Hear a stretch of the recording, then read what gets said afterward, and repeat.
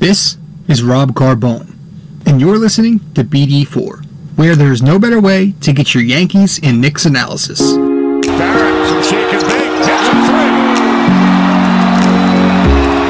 Tanzalized in the crowd was Barrett. 5 on the 24. Barrett previously in the air ball. The drive, the land, backs him home. Gets it back, keeps it out there. Barrett for three. RJ Barrett from Dallas. Quick trigger three. Gets another triple. Looking for more. With the buzzer. Yeah, let's go! J.R. Smith from way downtown at the buzzer. Novak, good open look. Puts it in. Just to Ewing. That'll make the guard more. Ewing facing a double team, but still was able to hit. Knox with the finish. And the foul. Novak, good open look. Puts it in. Excellent ball to Houston. Houston ducks under. Got it! With 8 tenths left.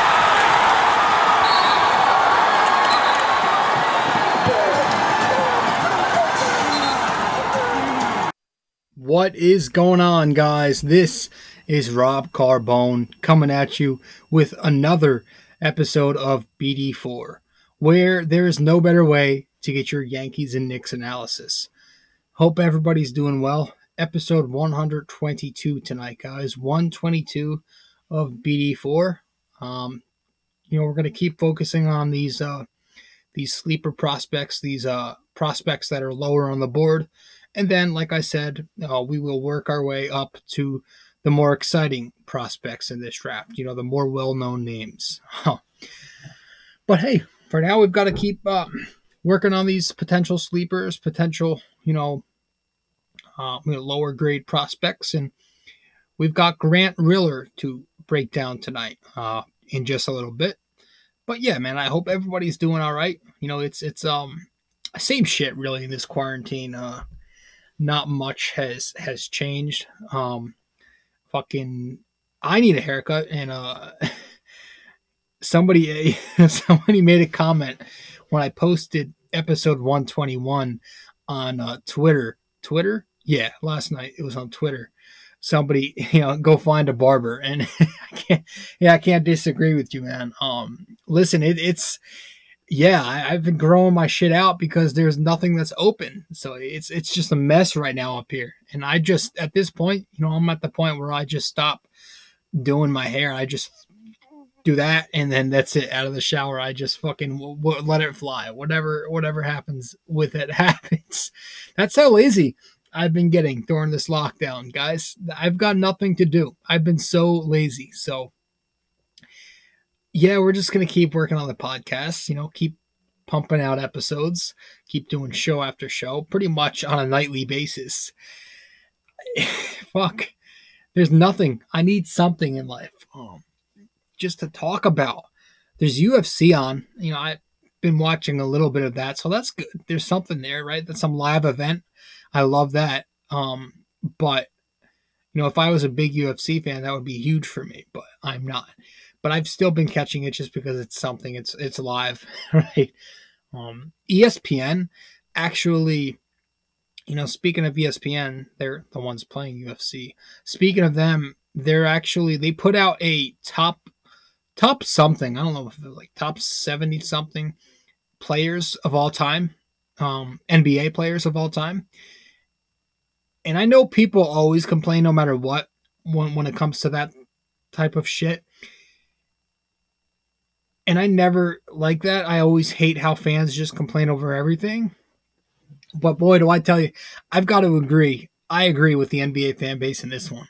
Some of these rankings are just absurd. And I was jokingly, I put out a tweet or a post on Facebook, depending on where you follow me. Go do so. I put out a post, I said, what was this by? Brought to you by our 19-year-old intern, because that's honestly what I think it was. This is like, there were so many current players up on that list. You had Giannis at 27, really? You had James Harden in the top 50. You had Russell Westbrook right there. You had Steph Curry and Kevin Durant 12 and 13 in that order. Why are they even that high? It's just fucking, it's LeBron James second. And not to knock any of these new age players, not to knock them at all. I am an old school type of fan, but I respect all ages. It's just there are so many NBA greats from back in the day. So many. It's absurd how many there were. That it's really hard to put a current player whose career is not even halfway over yet above them, right? So I wouldn't even, I would probably go at least 15 players in before I even start thinking about current guys. I don't know, but some of the rankings on this list, it was just fucking embarrassing. I was embarrassed for whoever the hell made it. If I was to make one, listen, it probably wouldn't be perfect either, but this was interesting. This was very poor. In my top 5, I would probably have some. I don't know if I would have LeBron James. Maybe, I don't know. I don't think I would. I wouldn't have Jordan. I would have Jordan first.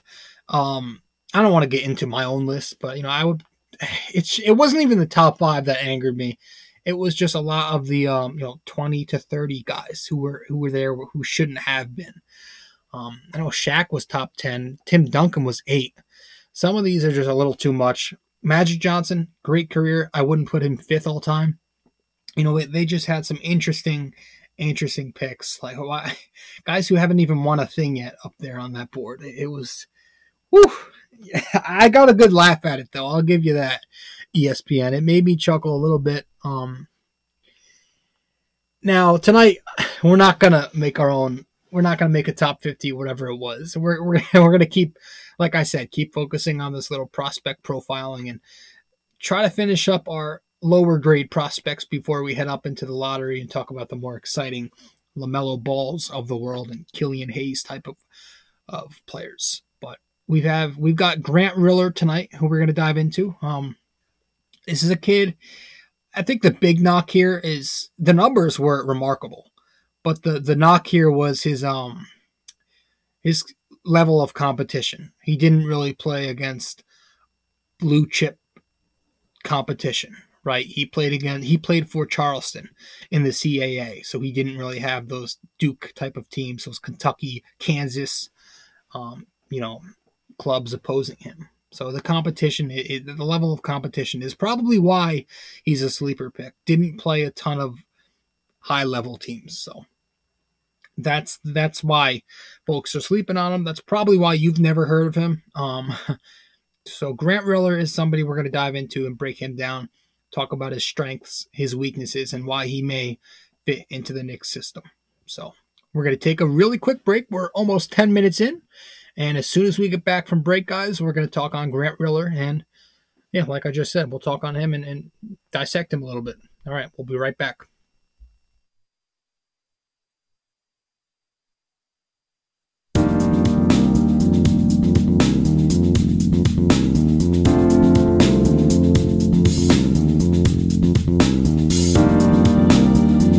Hey, fellas. Really quick, I just want to remind you, in order to subscribe to BD4, to subscribe to my blog, and to follow me on social media, all you have to do is go to my website.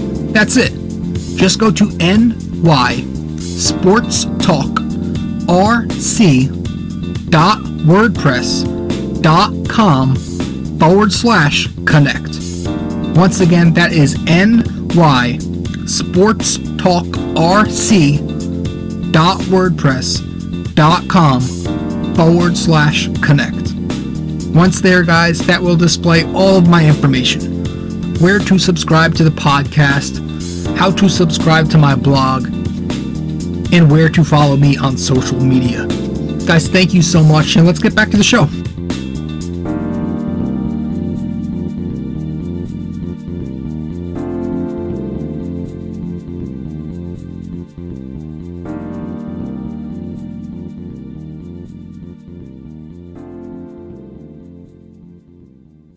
He spent 4 years over there at Charleston, so he's somebody who's kind of old for his for his class, 23 years old. So being a 4-year student there, he did miss out on some time. But listen, I think this kid Riller is going to be, he has the chance to be a solid NBA sixth man.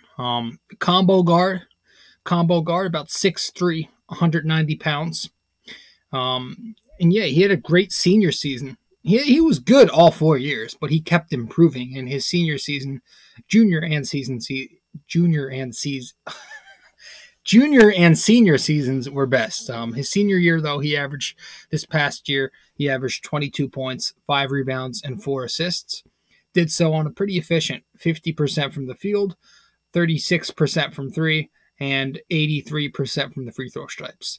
Now, the volume, he did this on 14.7 field goal attempts per game, 4.2 3-point attempts, and 6.9 free throw attempts per game.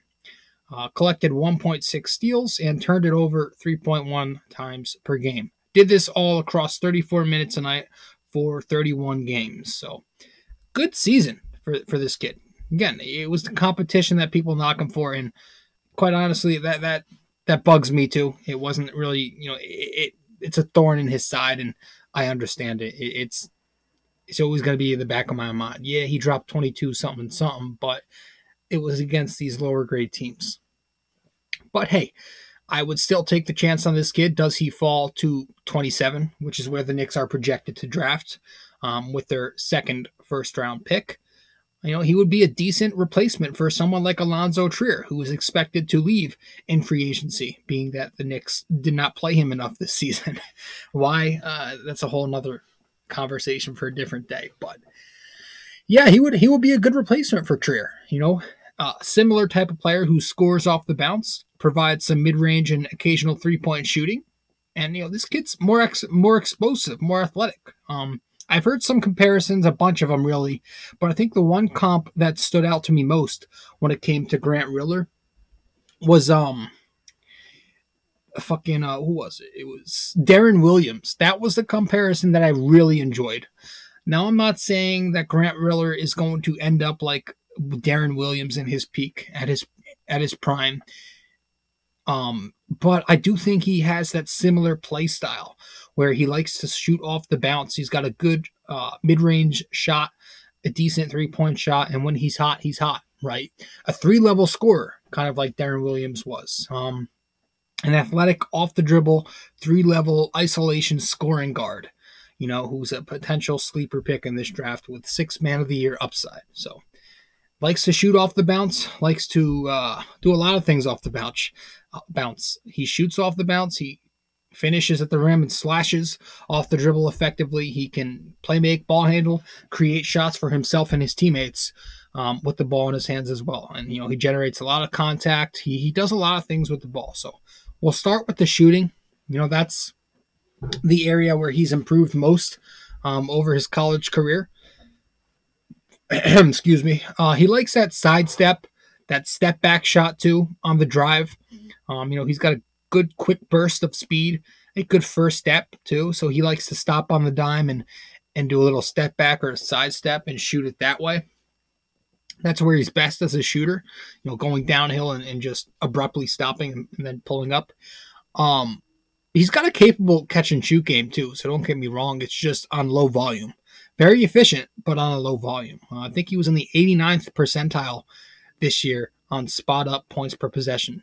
So that was very effective. And over the course of his entire college career, Riller shot 40% from three-point distance as a spot-up shooter without taking dribbles. So over 4 years, he was 75 for 188 specifically, which equals out to be just like 0.1% under 40. So very efficient as a catch-and-shoot guy, just does most of his damage off the dribble, A guy who likes to dribble the ball and shoot contested shots at a pretty average rate. He will shoot at a pretty, convert at a pretty decent rate when he's contested, and he can obviously make the uncontested shot attempts as well. So very efficient shooting numbers, despite a guy who is pretty small, despite a guy who likes to dribble. Still very efficient, especially from inside the arc.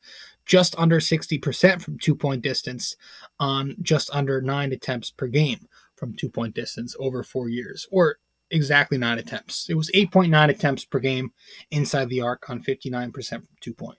So, yeah, good 3-level guy. Like I said, he doesn't always need the 3. It's mostly mid-range and attacking the rim. And speaking of slashing and finishing, that's what we've got next on my little bullet-pointed list. he can effectively drive and finish just because of that quick burst we mentioned, because of how shifty he is with the ball and that fantastic first step, and has very good acceleration. All of those four things help him get to the rim with ease. And of course, finishing at the rim, he does that pretty effectively, shooting over 60% this past season in the RA. So, but most importantly, aside from that, aside from his ability to slash, he's just a great ball handler, a great playmaker, and somebody who creates shots. That's huge. The Knicks have been lacking that. Frank Ntilikina doesn't have that aggressiveness yet. Has he improved aggressively inside that? With his mentality, has he improved that? Yeah, sure. He definitely took a jump upwards this year, but he's not really that guy. I don't think he's going to be that guy there either, to be aggressive off the bounce and really play make for his team. Elfrid Payton, he ain't that guy. We know that. And DSJ is just, guy's a fucking lost cause right now. He has no clue where he is as a player in the NBA. He needs some help. So the Knicks need that from their backcourt guards, right? They need that playmaking ability, that ability to penetrate off the bounce and create. And this is it. Riller, 87th percentile in terms of isolation points per possession. He was ranked in the 96th percentile as a pick-and-roll ball handler when it came to points per possession. So some good numbers this past season as just a ball handler, as a scorer in pick-and-roll.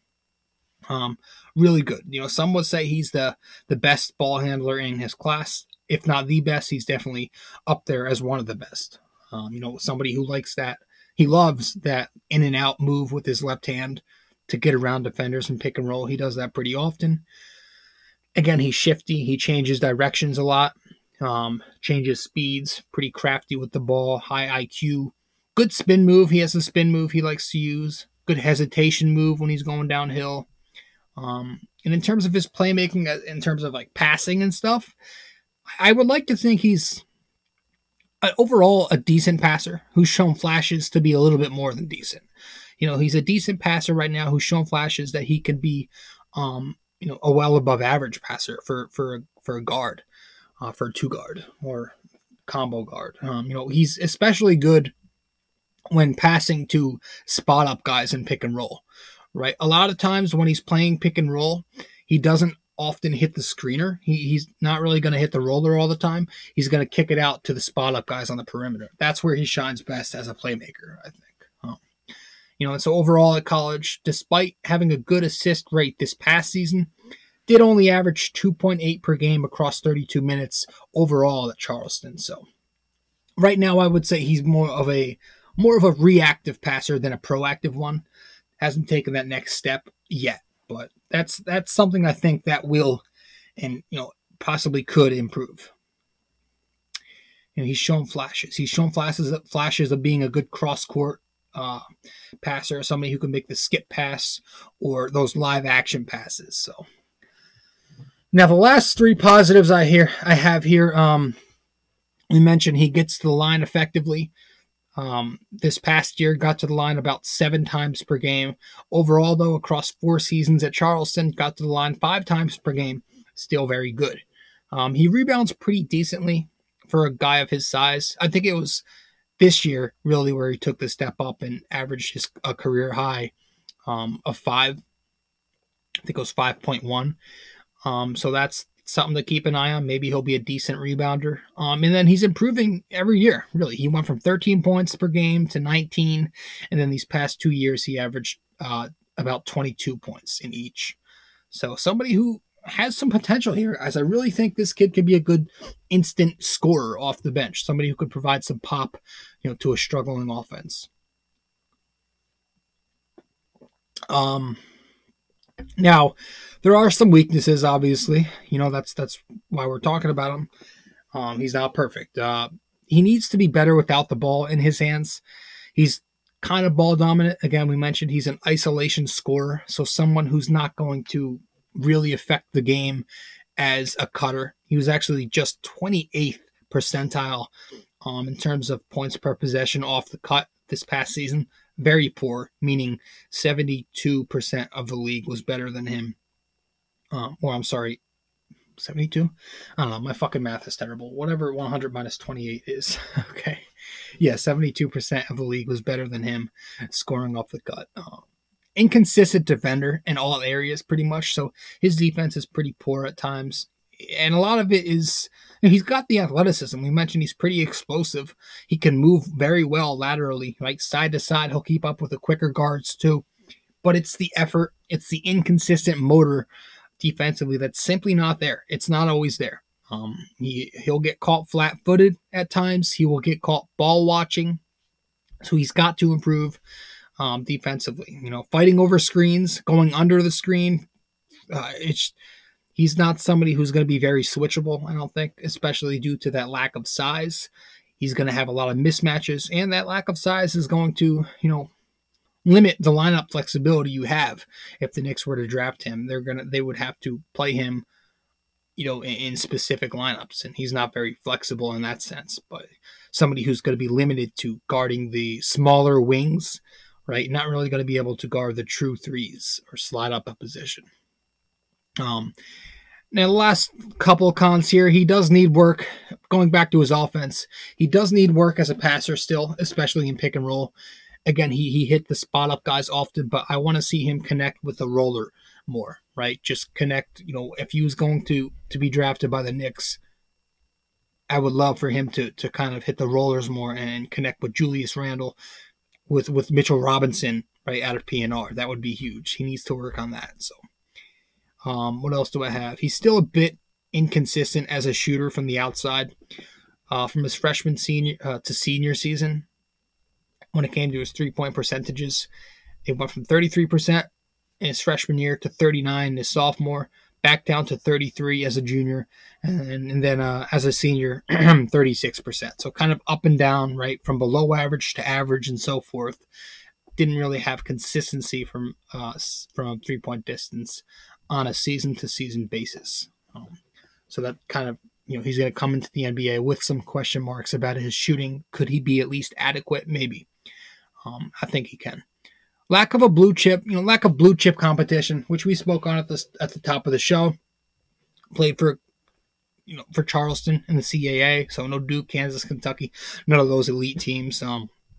So were those college numbers, those 22 points per game, was that a product of just a weak schedule, right? The strength of schedule wasn't very high. So was that a product of that, or were they more legitimate than people think?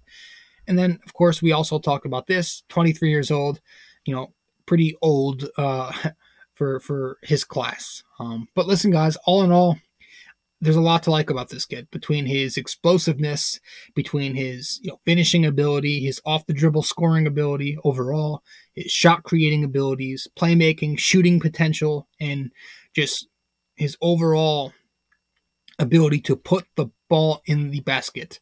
I think there's a decent upside to him. He could potentially be a six-man of the year candidate, fringe candidate. Somebody who needs work on defense, sure. Needs to work on moving without the basketball, sure thing. Maybe improve a little bit as a passer, but the potential to be a good sixth man, come off the bench and give you 10 to 12 points, 3-4 assists. I think that's there, right? A decent ceiling with Grant Riller. So yeah, listen, if the Knicks do decide to let Trier walk, this is your guy to look at, all right? And that's it tonight, guys. I really don't have much else. But yeah, we went our usual time, about 20, 25 minutes. Hope you guys enjoyed. This is it. Tomorrow night, probably going to cover...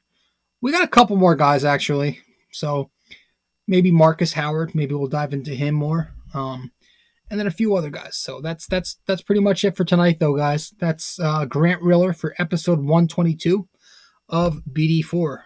So I got you guys. I hope you enjoyed. It's always good to have everybody tuning in. Whoever, the criticism, the compliments, I accept it all and I appreciate it all. I appreciate everybody who stops by. So thank you so much. This is your host, Rob Carbone, signing out.